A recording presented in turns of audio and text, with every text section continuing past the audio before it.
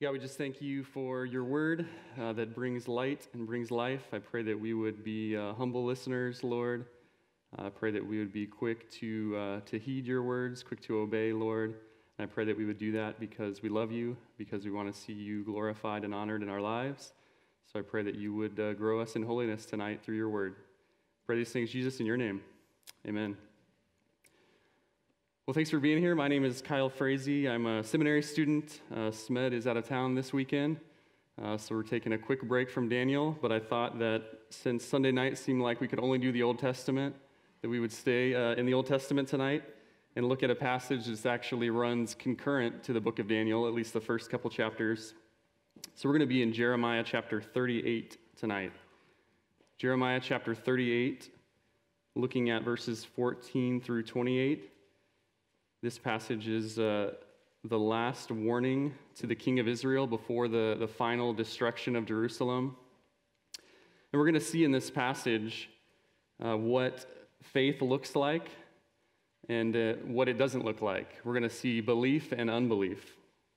You see, faith and obedience are two sides of the same coin.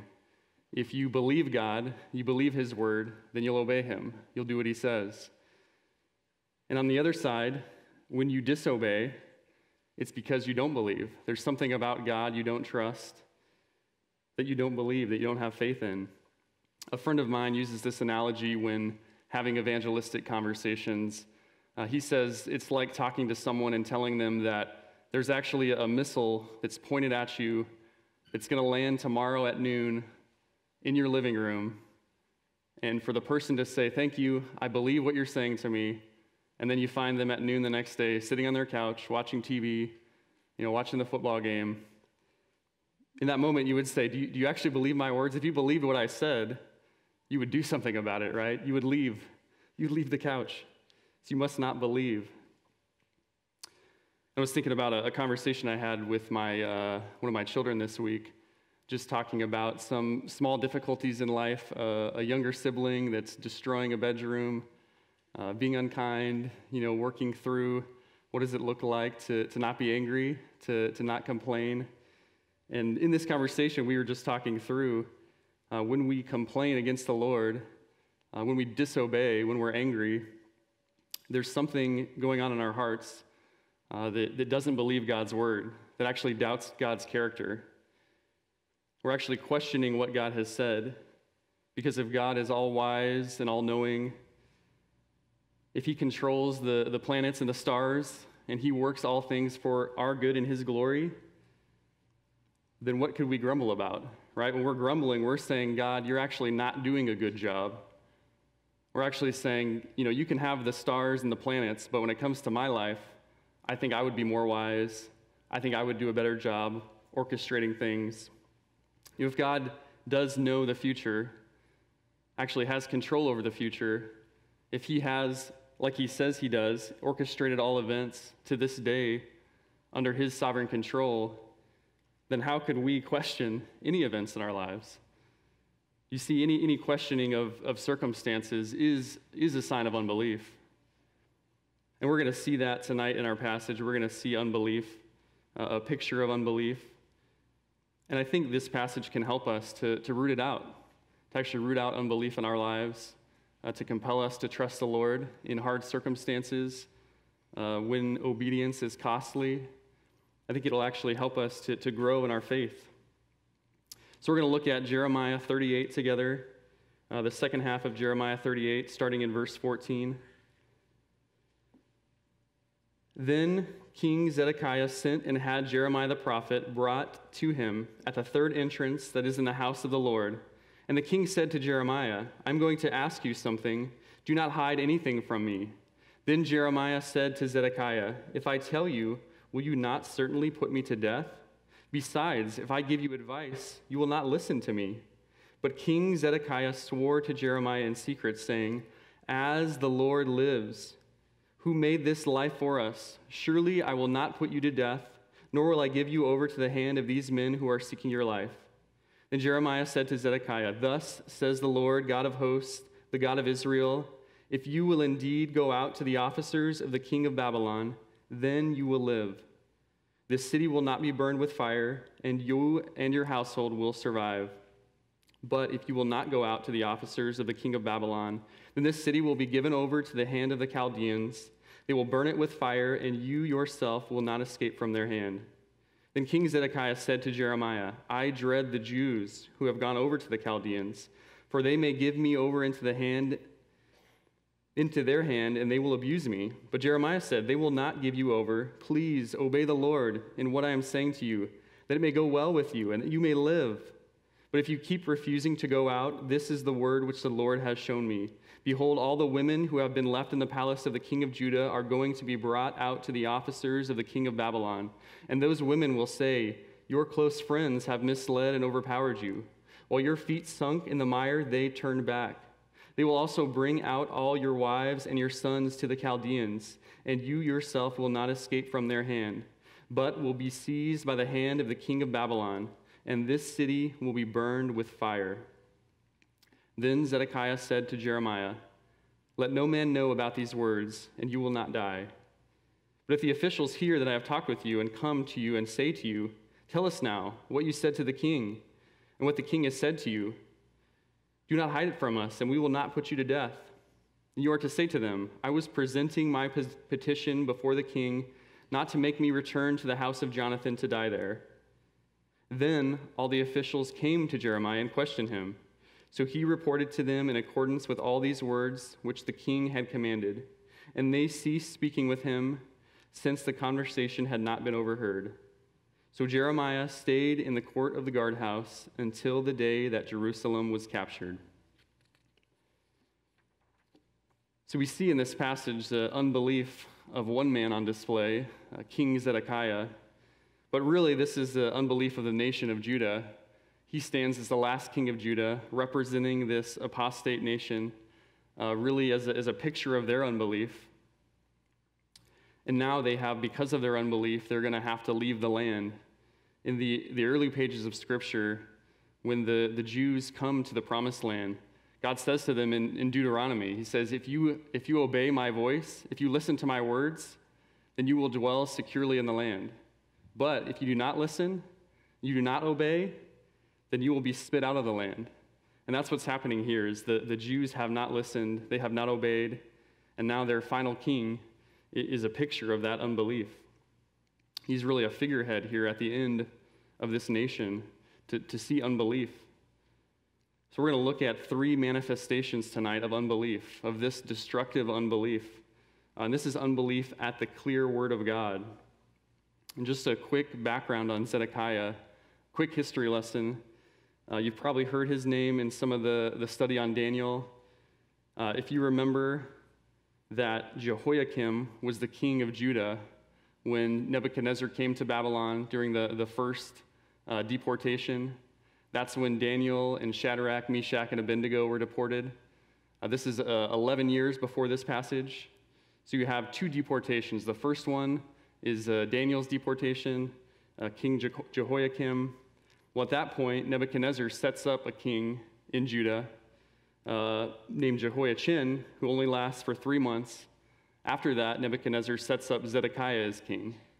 So Zedekiah is from the line of David. He's a Davidic king, but he's been installed by Nebuchadnezzar.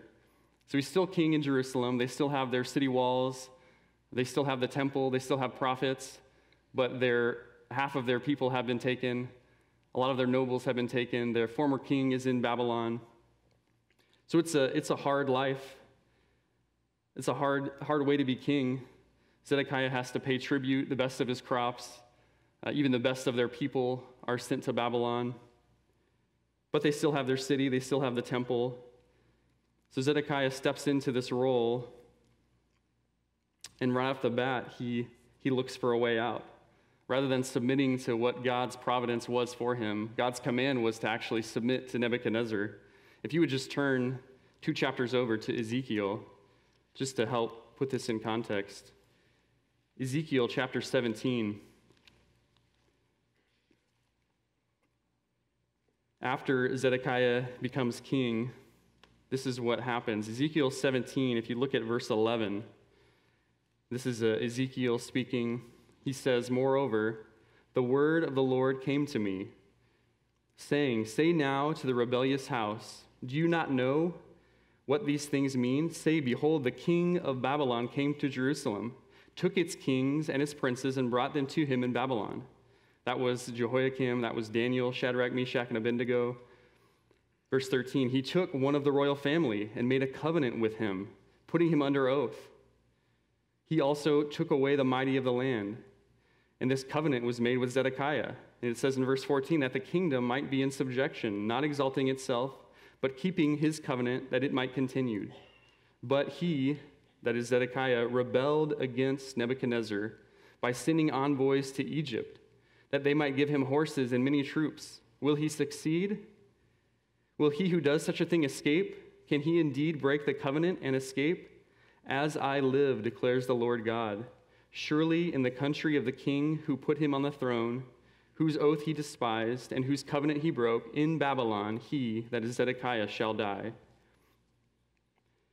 So you see this right after Zedekiah becomes king, he tries to get out of this situation, this hard situation, submission to Nebuchadnezzar. He looks for an alternative. Well, maybe if I make a treaty with Egypt, we could have our city back. Egypt's a better partner than Nebuchadnezzar. So you see this rebellion on display by this king right off the bat. And now God says that there's going to be certain judgment for him. You can turn back to Jeremiah. But even in Ezekiel, God says that even if Job and Daniel and Noah lived in Jerusalem, he would not spare the city. At this point, it's too far gone. Even if the most righteous men of all time, he's saying, if the most righteous men that have ever walked the earth lived in this city, he said, I still would not spare this city. He has decreed judgment against Jerusalem. So that's where we find ourselves in Jeremiah 38, in this situation where judgment is coming. There's actually now a second siege. Babylon has come back to attack this city. Egypt has fled. So now Zedekiah has no other options. He can't go to Egypt. He can't keep rebelling. He has to actually submit to what God says. So in this moment of trial, in this desperation, we see Zedekiah call out to Jeremiah for a word from the Lord. And we see his unbelief when he hears that word. And again, this is the last prophecy. This is the last warning that Zedekiah receives. There's one last chance to obey. God is saying the judgment is fixed, but Zedekiah could still be faithful. He could still walk in obedience. He could still obey God's clear, hard instruction. So we're going to see through this passage, we're going to see three manifestations of unbelief at God's clear word. Three manifestations of unbelief at God's clear word. First, in verses 14 through 16, we're going to see Zedekiah presume on the Lord's kindness. Presuming on the Lord's kindness. Zedekiah fetches Jeremiah, right? He's in this hard situation. The city is being attacked. Now he wants to hear a word from the Lord. In verse 14, it says that he brought Jeremiah into the third entrance to the house of the Lord in the temple. This seems to be a secret meeting. He wants to hide this from the other officials in the city that don't want them to surrender. They want to keep fighting against Babylon. And Jeremiah, verse 15, is obviously skeptical. He says, if I tell you this word from the Lord, will you not certainly put me to death? So you start to see right off the bat, Jeremiah knows this presumption. He's not trusting the words of Zedekiah. There's a history here. If you back up just a few verses in this chapter, you actually see that Jeremiah was just rescued from a well. He was thrown into a pit to die because they were angry at his words, because he told the people to surrender. So now when Zedekiah comes to him again, he's obviously going to think, okay, I just told you this clear instruction. You tried to kill me. What's going to be different this time? And Zedekiah says now, to convince Jeremiah, in verse 16, he says, as the Lord lives, as Yahweh lives, who made this life for us, surely I will not put you to death. He's trying to convince him, I'm genuine this time. This time I'm really genuine. And if you had just stepped into this book, like many of you tonight, maybe you haven't read it for a year, 2 years, it's part of your Bible reading plan, and you might think, well, it seems like Zedekiah is is trusting here. He's doing the right thing. He's looking for God's word. That seems like a good response, right? Well, you have to back up a little bit in Jeremiah to see if that's accurate. Is Zedekiah really humble? Is he wanting to hear God's word? We've already seen him scheme to try to get Egypt to bail him out. But let's look back and just see a couple other instances where he had God's clear instruction of what he must do. If you turn back to Jeremiah 21, starting in verse 1, Jeremiah 21, verse 1, it says, "The word which came to Jeremiah from the Lord, when King Zedekiah sent to him, Pashur the son of Malchijah and Zephaniah the priest, the son of Masai, saying, Please inquire of the Lord on our behalf, for Nebuchadnezzar, king of Babylon, is warring against us. Perhaps the Lord will deal with us according to all his wonderful acts, so that the enemy will withdraw from us." So you see Zedekiah, this is a presumption on God's kindness. He has done this before. He's asking for a word from the Lord, saying, God will be kind to us. Well, here's what Jeremiah says in verse 3. Jeremiah said to them, "You shall say to Zedekiah as follows, Thus says the Lord God of Israel, Behold, I am about to turn back the weapons of war which are in your hands, with which you are warring against the king of Babylon and the Chaldeans who are besieging you outside the wall. And I will gather them in the center of this city. And I myself will war against you with an outstretched hand and a mighty arm, even in anger and wrath and indignation. And I will strike down the inhabitants of this city." Verse 7, he says, "I will give over Zedekiah, king of Judah, and his servants and the people, even those who survive in this city, from the pestilence, the sword, and the famine, into the hand of Nebuchadnezzar, king of Babylon." So you see, this is not the first time that Zedekiah has reached out to Jeremiah in panic, saying, "I want a word from the Lord. Tell me what I must do." Turn over a couple more pages, Jeremiah 27, verse 11.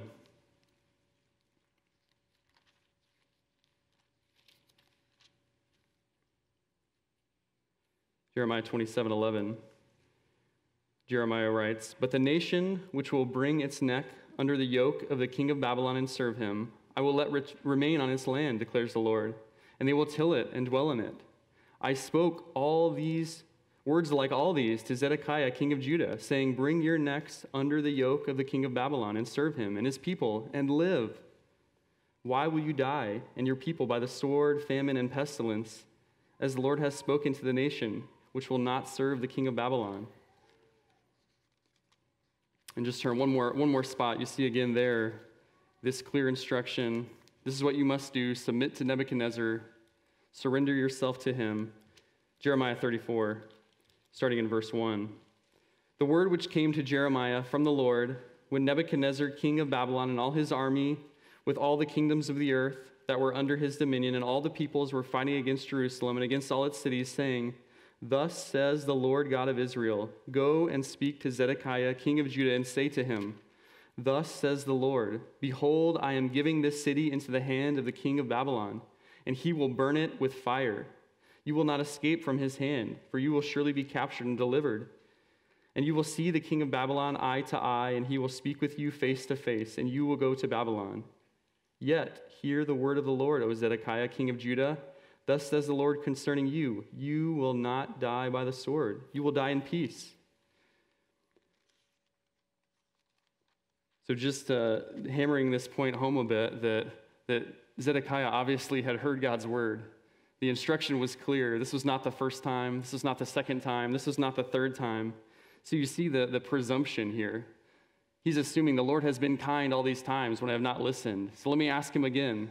Let me demand from the Lord another word. You see the presumption, the lack of faith over and over again. Now we get back to Jeremiah 37, right before our passage. Just looking at verse 16 and 17. Jeremiah 37, 16 and 17. "For Jeremiah had come into the dungeon, that is the vaulted cell, and Jeremiah stayed there many days." Verse 17, "Now King Zedekiah sent and took him out, and in his palace the king secretly asked him and said, Is there a word from the Lord? Jeremiah said, There is. And he said, You will be given into the hand of the king of Babylon. At this point, it's almost comical that that Zedekiah would keep asking for a word from the Lord, as if he's going to get something different. He's told him, this is what's going to happen. This is what's been decreed. You must submit to the king. And Zedekiah refuses, keeps presuming on the Lord's kindness, but yet still wants to hear from the Lord. And he's not willing to kill the prophet. There seems to be some kind of conviction over sin, some kind of a burdened conscience. But yet he doesn't listen. He doesn't obey. And even look at the way that he asks in verse 16. When Zedekiah says, as Yahweh lives, he's actually making a promise here. He's basically saying, if I lie to you, as Yahweh lives, let it be done to me. This is actually a statement of faith, saying because God lives, because I trust that God lives, we know that we can trust each other. And the obvious response would be, well, if Yahweh lives, if you believe that, why have you not obeyed? Why have you rebelled all of these times if you believe that Yahweh lives? To swear by the name of the Lord is to say, I believe him. I believe in his character. I believe in his promises. For Zedekiah to say this, what he's saying is, I believe that God has made a promise to Abraham that his people will live in the land securely. I believe that God has made a promise to David that he'll have a king on the throne forever. You see, if Zedekiah had believed those promises, he would have obeyed. Right? The problem is he didn't actually believe. He did not believe those promises. So he's taking up the Lord's name in vain. Think about the third commandment, right? Do not take up God's name in vain. Do not be a hypocrite. Do not walk with God's name without obeying. And that's what's going on here. If you believe God, if you believe that he upholds the universe by his words, if you believe that he made promises to people and that he actually carries out those promises, then you would obey him. You would do what he says. So what's really going on here is Zedekiah is looking for a way out. He's looking for another word, a different word. He has the clear instruction, doesn't want to obey it. He's presuming on the Lord's kindness. He's looking at God as this genie in a bottle that I'm going to rub when things get hard. I'm going to look for help when my life is in distress, or the magic 8-ball that I can shake and look for answers. But this isn't faith. Right? Who doesn't want to know the future? Right? I can make that decision. If I knew the future, then I would do that. Well, now he actually sees the future, and he still doesn't do it. It's because he doesn't believe. I'm sure you've heard the saying, there are no atheists in foxholes. And that's what's going on here. In a hard situation, he cries out to the Lord. But that's not an indication of faith. To cry out to God when things are hard is not an indication of faith. What you do with God's word on ordinary days, when things aren't hard, that is an indication of your faith. What you do Monday through Friday at work, when nobody's looking, when no one knows if you're working hard or not, what you do when you're alone by yourself and you're tested, that's an indication of faith. You know, trials just press us. They show what's already there. They show our character. But an indication of faith is, what do we do in routine, ordinary life with God's word? Do you believe it? Do you submit to it? For Zedekiah here to cry out to the Lord when he has no other options doesn't demonstrate faith. Right? That just demonstrates that he's at the end of himself and he's looking to God for blessing, for his own solution on his terms. That's presumption. Right? If God's word is not compelling to obey when times are good, what would make it compelling when times are hard? Why, if your life is falling apart, would you assume, oh, I could really submit then, but I won't submit when things are easy? That's just wanting blessings from God. That's wanting God to be your genie in a bottle, not to actually submit to him. So you see the presumption that is here for Zedekiah. He's assuming that he can always have a second chance. He's had a second and a third and a fourth and a fifth chance. And he comes back again looking for another chance. That's presumption. That's assuming that God will never judge. That I can just disbelieve over and over again without any consequence. This is what John Anderson was talking about last week in Mark chapter 4 with the parable of the sower and the seed, that there's a presumption that unbelief won't be your last time, that you could actually reject God's word and think, I still have one more chance. This could be the last chance that you hear God's word. If you harden your heart, it may be the last chance. And this is the case for Zedekiah, who's had time and time and time, and this is the last time. This is the very last chance he gets to obey God's word. And at the same time, we actually see God's grace here. He actually does get a final chance. Even after all of his unbelief, God says, here's what you must do and you will live. You can actually still walk in obedience. You can still be faithful after all of this. Obey and live. And that's going to lead us to our second point. The opportunity now that he has, we're going to see what he does with God's clear instruction. The second manifestation of unbelief at God's clear word, God's clear instruction to him, we see putting conditions on obedience. Putting conditions on obedience.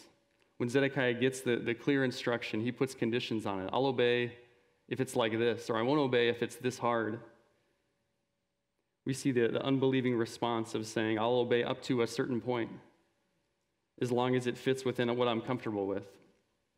Verse 17, Jeremiah says, thus says the Lord God of hosts, the God of Israel, if you will indeed go out to the officers of the king of Babylon, then you will live.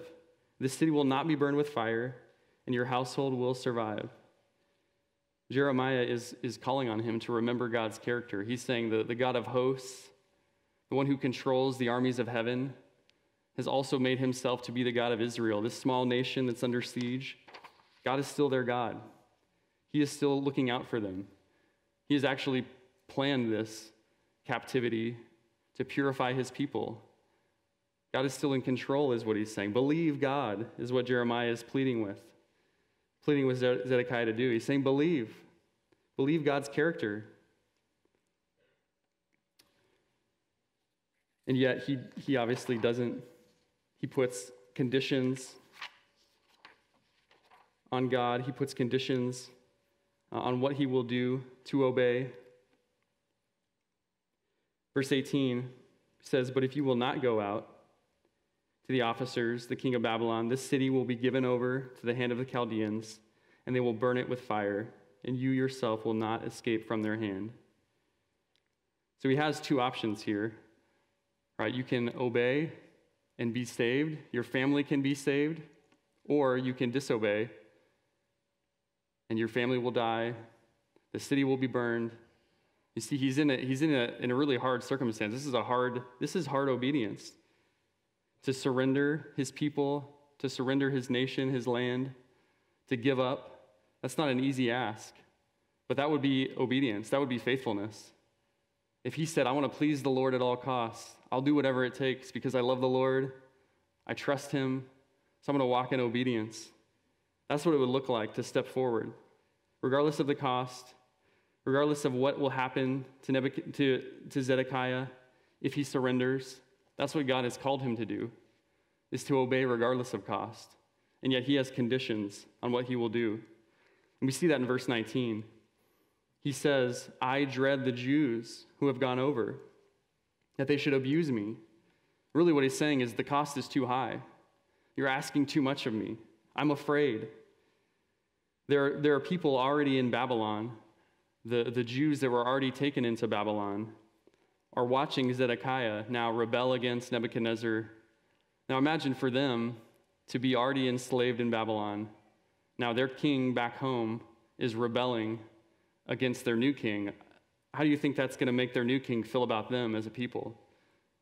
You know, now Babylon is soured against God's people that are already enslaved. They're going to be mistreated. They're going to be treated worse because of Zedekiah's decisions.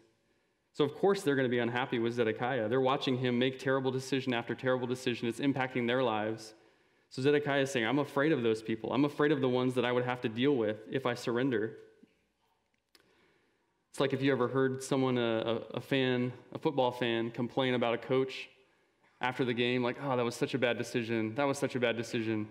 Well, these are like the ultimate armchair quarterbacks here. These people that are watching their former king make bad decision after bad decision, impact their lives.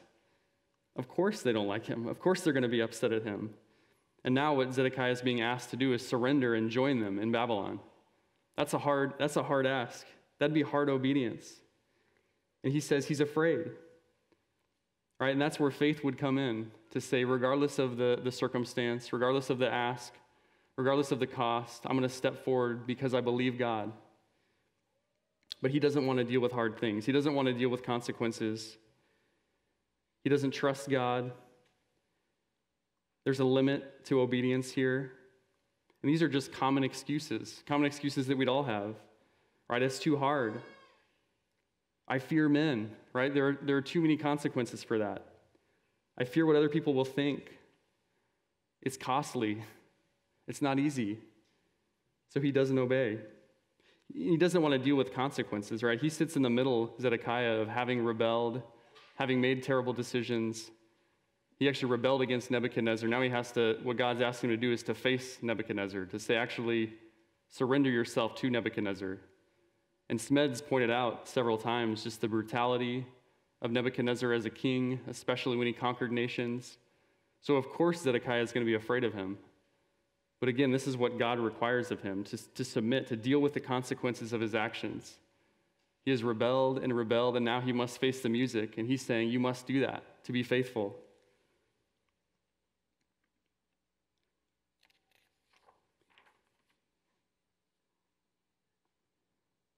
And we see that just in our culture, I think in our own hearts, just not wanting to deal with consequences. Assuming that we shouldn't have to pay the price of bad decisions. Just in a country that people don't want to pay their loans, right? I made decisions, I got loans, I don't want to pay those back. I don't want people that have done crimes to actually get punished in the way that they should. There's just an aversion to people having to pay consequences, to deal with their actions. That's a human problem that Zedekiah displays here. But he's saying you must walk in obedience and deal with the consequences of your actions. You're just thinking about how this might look for us of just, in a marriage relationship, when there's conflict, a spouse sins against another spouse, having to walk in obedience, ask for forgiveness. Maybe someone has made a mess of a relationship. Now, what would obedience look like? It would look like asking for forgiveness, moving forward, admitting to sins, maybe even confessing things that have been done in the past. And that's not an easy path. That may actually make relationships harder. That may actually cause strain in a marriage. But that's what God would want. That's what repentance would look like. Or I was thinking about a parent who hasn't disciplined their child for 10 years. Imagine a 10-year-old that's just only been given what they want for their whole life. It's just a monster. It's able to watch TV all day, never been told no, and now the parents are convicted by God's word, saying, we must walk in obedience. We must discipline and instruct and admonish. Well, that's going to be a really hard path for them. The next day is not going to be easier when they have to, instead of letting their kid watch TV for 6 hours a day, they have to sit at the dinner table for 2 hours. They have to help someone learn how to clean a room, maybe 3 times that day. That's not an easy path of obedience, but that's what obedience would look like. That's what faithfulness would look like. To say, you know what, I've actually made a lot of bad decisions that have led me here, but today I'm going to be faithful, regardless of the cost, regardless of the consequence, regardless of how hard, and to move forward. And that's what's being asked of Zedekiah here. But instead, he rails against God's providence. He doesn't want to have a harder life. He doesn't want to have to give up his control of his circumstances. One commentator, theologian, says this of obedience. It says, obedience is bending of the will to God's will. Bending of the will to God's will. This is when it doesn't feel good, when you don't feel at peace with the circumstance. There are no good feelings here for Zedekiah. Right? Even in obedience, he would give up his land, give up his people, but that would be faithfulness. In verse 18, what will happen if he disobeys is his city will be burned, his family given up. There's no easy way out here. Instead, he's tried already to come up with another option, to rebel, to go to Egypt. You just see the irrational nature of unbelief. To have God's clear instruction, here's what you must do, and try to find any other option for how he can get out of this. What's another way that I don't have to do this? I'll do anything besides what you have asked, Lord. I'll make an alliance with Egypt. I'll just lock the gate and hide in here while Babylon sieges the city. He knows what he must do, and he's just irrational. This is what sin does to us. Makes us irrational, makes us make foolish decisions. Think about Paul in 1 Timothy when he says before he was saved, he acted ignorantly in unbelief. I think we could look at that and say, oh, ignorant unbelief. That would be like he just didn't know better. Well, ignorant unbelief is this. It's what Zedekiah is doing. To know God's clear word and to just be irrational, to disregard it at his own cost. And there's no happy ending here promised for Zedekiah. He's going to be in service to an evil, hard king the rest of his life, but he would be faithful. He would still have God's promises. He would be able to live. I think even in this, Jeremiah is saying, you will live. There's actually life for you in this. To follow God's word, spiritual life. Think about the opposite of Zedekiah in Jeremiah. Jeremiah has suffered greatly for this message. He was just thrown into a pit to die before this. He was thrown in prison. Comes before Zedekiah, already been mistreated, and he opens his mouth and says the same exact thing, the same hard word again, the same costly word that had already been sent him to prison. He says it again. He says it faithfully. He says it boldly. And that's what King Zedekiah is being asked to do, is to stand alone, to stand boldly, knowing that no nobles will support him. The leaders of the city will be against him. The Jews who have already surrendered will be against him. Nebuchadnezzar will be against him. But he'll stand with the Lord. That's what's being asked. Stand alone with God and be faithful. And he refuses. His unbelief is evident in his refusal, his questioning. And ultimately, again, his problem is that he just doesn't believe God's word. It's not compelling enough for him.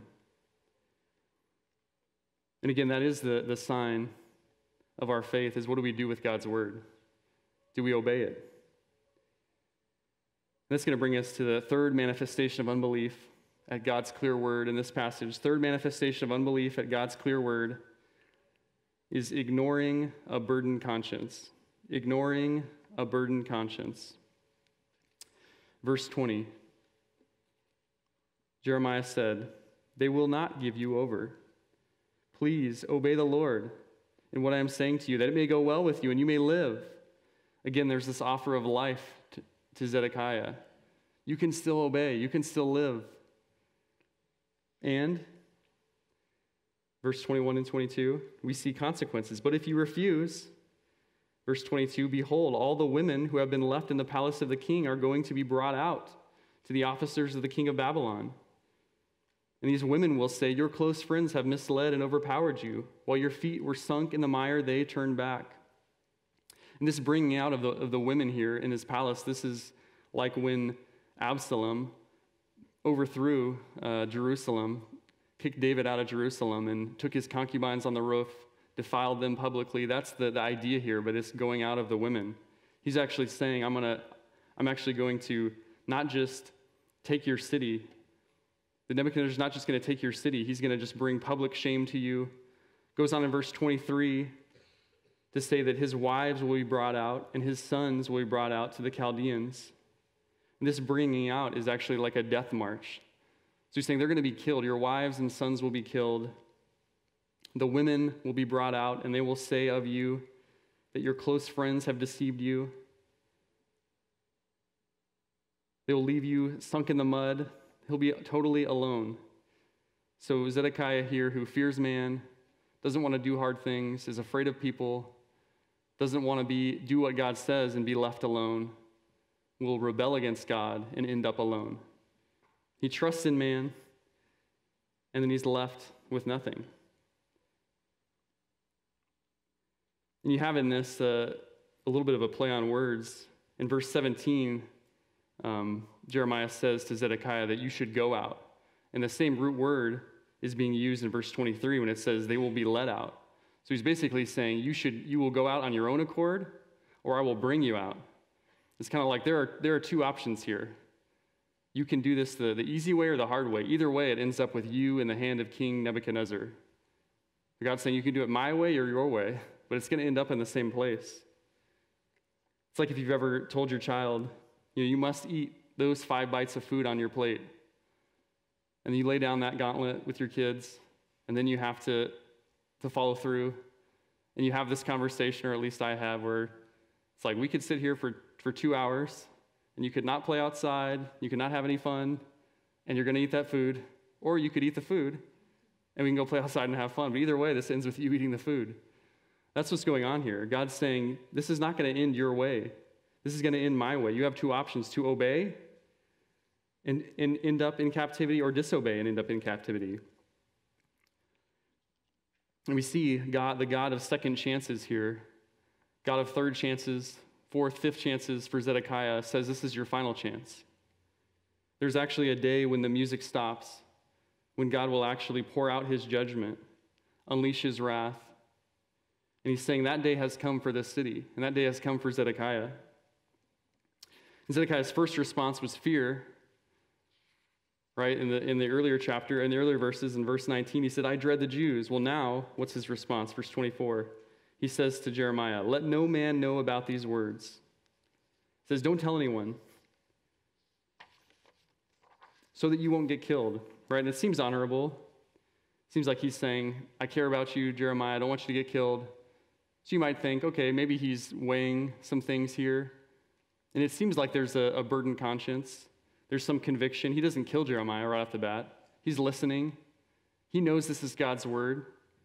But what does he do with it? He doesn't do anything. He actually doesn't change at all. He just tells Jeremiah not to tell anyone. If he actually believed this, he would say, I'm going to tell everyone. We got to surrender. Regardless of the consequences, we have to obey what God says. And instead, he's just quiet. He's respectful of the messenger. He listens. He says, thank you for telling me that. And then he sits on his couch, unmoved, destruction coming. Says, yes, I believe you, and doesn't do anything. That's the conviction, the conscience being burdened. To feel conviction, to say, yeah, I know that God is saying something. I know this is God's word, but to do nothing about it. That's a sign of unbelief. That's what Zedekiah manifests here. It's like the one that hears God's word, sits here on a Sunday, oh man, that's convicting, my life must change, and then goes home and does nothing. Makes no change, feels conviction, but doesn't actually change, shows unbelief. That shows a heart that actually doesn't believe what God says. And we see in this story, we see in the life of Zedekiah, in this final scene of his rule as king, this unbelief. God's clear word given to him, and he's unmoved. He's not compelled by it. Right? Faith would look like hearing God's word and obeying at all costs because you trust him, because you believe that he knows best. And instead, he puts his head in the sand, thinks that God won't judge. He hasn't judged me yet. He'll be faithful again. He'll be gracious to me. He doesn't do anything. And we'll see the end of the story here in chapter 39. He's unmoved. You see, he seeks God's word in the moment of distress, in a moment of weakness. Hears it, is respectful even of God's word, but he doesn't submit to it because ultimately he doesn't believe it. Look ahead at chapter 39. We're going to see the outcome here, the result of this unbelief, a tragic outcome, not just for Zedekiah, but for his people, for his family. Jeremiah 39, verse 1. Now when Jerusalem was captured in the 9th year of Zedekiah, king of Judah, in the 10th month, Nebuchadnezzar, king of Babylon, and all his army came to Jerusalem and laid siege to it. In the 11th year of Zedekiah, in the 4th month, in the 9th day of the month, the city wall was breached. Then all the officials of the king of Babylon came in and sat down at the middle gate. And down in verse 4, when Zedekiah, the king of Judah, and all the men of war saw them, they fled and went out of the city at night by the way of the king's garden through the gate between the two walls and went out toward the Arabah. So you see this final manifestation of unbelief. When the going gets really tough, Zedekiah flees, final unbelief in his heart is shown in his fleeing. Verse 5, the army of the Chaldeans pursued them, overtook Zedekiah in the plains of Jericho. They seized him and brought him up to Nebuchadnezzar, king of Babylon, at Riblah, in the land of Hamath, and he passed sentence on him. Then the king of Babylon slew the sons of Zedekiah before his eyes at Riblah. The king of Babylon also slew all the nobles of Judah. He then blinded Zedekiah's eyes and bound him in fetters of bronze to bring him to Babylon. The Chaldeans also burned with fire the king's palace and the houses of the people, and they broke down the walls of Jerusalem. You see this tragic end to Zedekiah, to his family. The last thing that he sees on this earth is his children being slaughtered before his eyes, before he loses his sight. He could have saved his family if he would listen to God's word. God said his family would have been saved, his children would have been spared, and instead he chose death and destruction. And this is the end of unbelief. This is where it leads. It leads to destruction, leads to death, despair. The one who is unwilling to follow God's clear words today, the one who is unwilling to do hard things in this life that God says we must do, the one who is not compelled by what God says, this leads to destruction. We get this picture here of an eternal reality, rejecting God's word, an ultimate destruction. And we see Zedekiah here as a memorial of unbelief for the people of Israel. And obviously, this story sits here for a reason, not just to sadden us, but actually to encourage us to believe God's promises. This is not a unique issue to Zedekiah. In this book of God's judgment of unbelief of the people, God is giving this picture of here's what unbelief looks like, so that you would believe. This is to encourage the exiled people now receiving these words to believe God's words, to look to his solutions. For the people who have trusted in men, he's saying, don't trust in men. Don't trust in kings. And this leaves the people, obviously, to beg for a better king, a different king. If you turn back to Jeremiah 23, and we'll close here. Jeremiah 23, verses 5 and 6. Jeremiah 23:5 says, behold, the days are coming, declares the Lord, when I will raise up for David a righteous branch, and he will reign as king and act wisely and do justice and righteousness in the land. In his days, Judah will be saved, and Israel will dwell securely. And this is his name by which he will be called, Yahweh, our righteousness. See this promise of another king, of a future king, one who will be the righteousness of his people. See, this book here, this section of Jeremiah points to this last king of Judah, the unbelief of this last king, and points the people to look for the greater king, the other king. Zedekiah's name means Yahweh is my righteousness. That's what Zedekiah means. And you see in this passage in Jeremiah 23, the people looking for one whose name will be called Yahweh is our righteousness. To look for a different king. That's what faith is, to trust God's promise. For the people here to trust God's promise of a coming Messiah, of a coming kingdom. And we find ourselves still waiting for this future king to reign. Jesus, who reigns in heaven, has not yet taken the throne in Jerusalem, like was promised in this verse in Jeremiah 23. So we're not in the middle of captivity, needing to press on, to trust God that we'll be delivered, but we're in different circumstances where we need to trust God, trust his sure word, trust his promises, trust in his solutions. And that's what faith is. It's taking God at his word, believing his promises, believing in his solutions. It's believing that God's ways are better than our ways. It's yielding to him, the one who holds the stars together, the one who has promised a deliverance for his people. That's what our faith should look like, trusting what God has said, trusting in a future promise, in a future reward. Would you pray with me? God, we just thank you so much for your words. We thank you for exhortations that we receive through others. We know that these things were written for our benefit, Lord, so that we would believe, so that we would walk in faithful obedience. We would be compelled again today to trust you, Lord. You are trustworthy. You are good. You do good. All that you do is good. So I pray that we would continue to walk in humble faith, and that that faith would look like obedience, Lord, because we love you, because we want to honor you.